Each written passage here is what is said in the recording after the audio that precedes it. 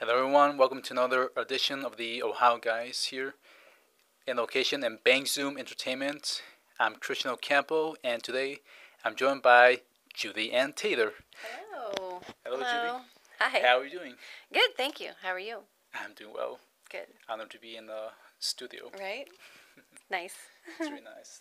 Stuff, lot games, A lot of candy around, a lot of sodas in the fridge. anime manga right there. Yeah. So it's a blast. So we have a few questions to ask you for this interview. Okay. First of all, what's it like working in the industry today?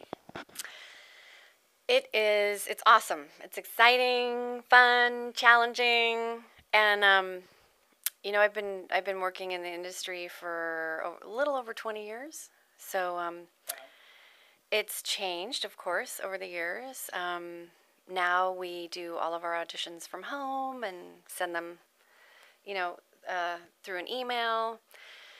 Back in the day, we used to run all over town to audition, and that was fun. That was fun too. But in that regard, it's changed a little. And but so many of my friends are in the industry, and so that makes it really fun. Yeah. Nice. All right. So, what's your favorite show you have worked on? Favorite show that I've worked on. That one's really hard because doing it 20 years, it's like, oh my gosh, how would I even begin to choose? So I would say probably on my top lists are any show that I've worked on with Wendy Lee directing, or Tony Oliver directing. I loved playing Ai Tanabe and Planetes.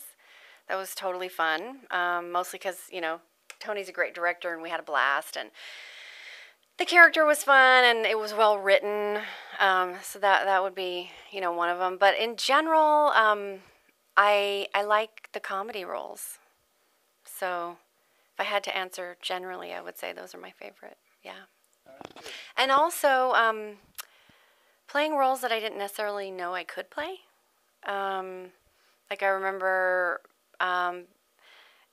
getting cast in Please Teacher, and Ichigo is, her voice is lower, and she's quiet and serious and has a lot of wisdom for her age. But I did not know I could. I had no idea I could play that kind of voice. And Kayeko, who was casting, she was like, I want you to audition for this role, and she kind of directed it out of me.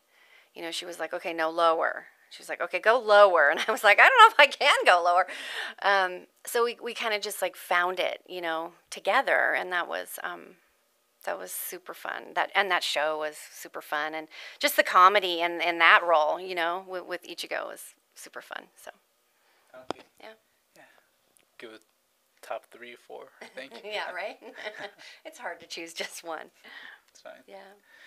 All right. So another series you worked on was like working on Code Geass. Code Geass. Yes. I have a special place in my heart for Kevin Seymour, the director, who recently passed away. He was the one who originally taught me how to do ADR.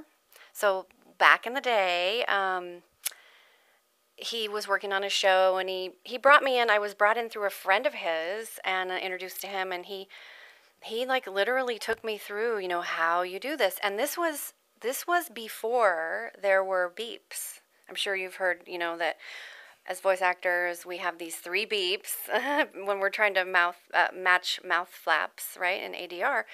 So you have these 3 beeps, and that you're hearing in your headphones, and on the fourth beep that's not there, you're imagining it, is when you start your line.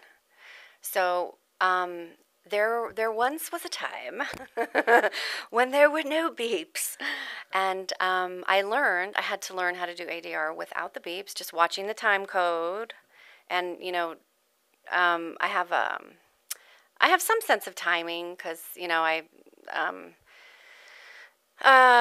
played the piano, and I had some musical background, so I could kind of like tune into it just intuitively, and then with watching the time code to get it down, But it's challenging. I mean, it's a real skill to replace the dialogue in a show, whether it's animated or live action. It's a real skill, and he taught me how to do that. So loved working on Code Geass. Anytime I could work with Kevin, it was amazing. And Millie Ashford, totally fun character, right? Class president.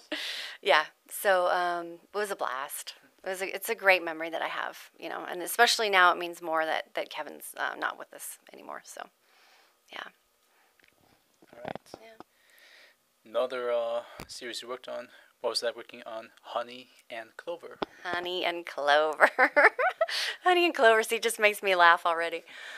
I got fun. Silly, fun, lighthearted, working with Renee Vaya from Verite Entertainment. He is like really fast paced, so I dig that. It's like you get into a rhythm and you just go, and it was a blast. Because I had a great time. Yeah. All right. Another little cute show we worked on, or was that working on Rosen Maiden?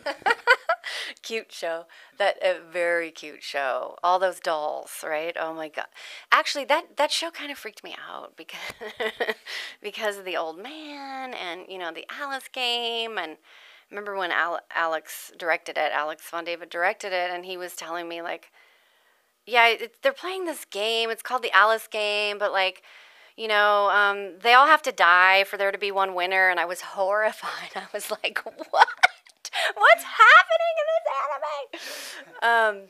Because we as voice actors we don't get like an entire script ahead of time. We don't get any script ahead of time, but so you don't necessarily know the whole story of it, and you don't have that luxury of like knowing it. So your director is like giving you like a brief overview of what's going on. But I just remember being a little bit freaked out, and I'm like, and I have two different color eyes, and I have big scissors, and I'm like slashing people up, and but it was fun.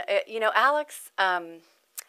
I love working with Alex because he's another one that's like gets you into a rhythm, and he creates a great team atmosphere between like himself and the sound engineer, and if there's a producer in the room and the actor, and like everybody's like on their game, and just it's like a galloping horse, like getting into that rhythm and creating a product. And I love that about Alex. And he and I think often make different choices from one another. So and we respect that about each other. And I always feel like, oh wow, I learned another way to do it, because I can hear how Alex wanted it, and it wouldn't be maybe my first choice, but it's a choice that like really worked. So yeah, I really respect him. Yeah. So we have a little funny question to ask you. Okay. If you can be any character you have played in real life, Yeah. who will you be? And you can mix and match. I can mix and match. That's good. That's a that's a lot of characters.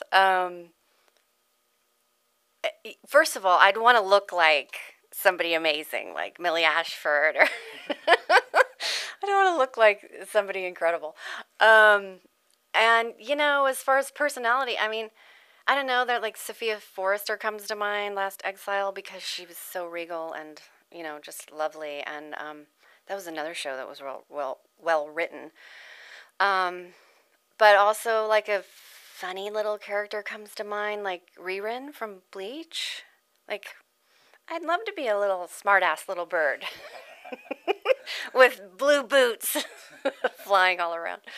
So, yeah, some of those put together. All right. So, what was that working on Blaze Blue?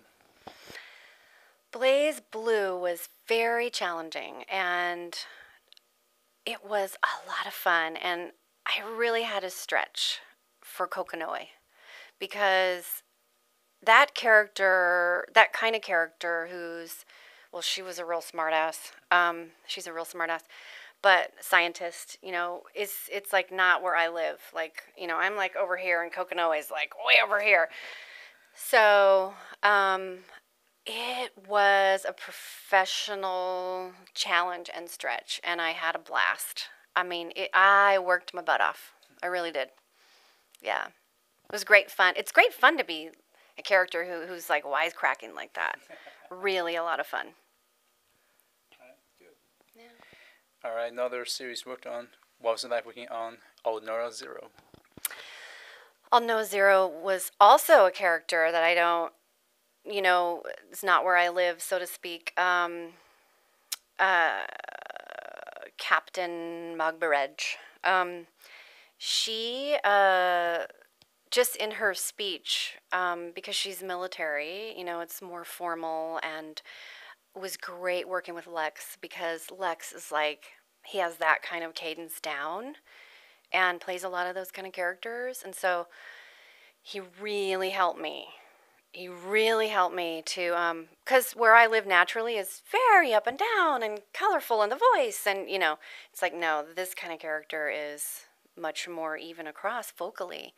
And so he was great. He just gave me great direction and settled me into that character really nicely. So it was a pleasure. Yeah. It's a popular show. Yes. That's great. All right. Video game question. What was it like working on Soul Calibur? Soul Calibur was fun. Video games for me are, they take so much energy. And there was a lot of fight cues in that show. Hildegard von Krone. A lot of fight cues. And I mean, they exhaust you. They exhaust me anyway. Usually with a video game session, they book you for like in a 4-hour increment. So it's like you are exhausted by the end of it. You just like need to go home and go to sleep or have a drink, one of the two or both. And that was a blast. And one time I was in GameStop with my son. We were getting him a game, and I was like, I'm gonna tell this guy, because Soul Calibur was sitting on the shelf, and so I go to the guy, hey, I'm in that, and he's like, what?